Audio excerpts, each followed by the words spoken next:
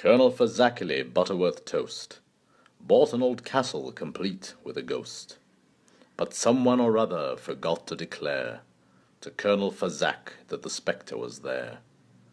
On the very first evening, while waiting to dine, the Colonel was taking a fine sherry wine, when the ghost, with a famous flash and a flare, shot out of the chimney and shivered, "Beware!" Colonel Fazackerley put down his glass and said, "My dear fellow, that's really first class. I just can't conceive how do you do it all. I imagine you're going to a fancy dress ball."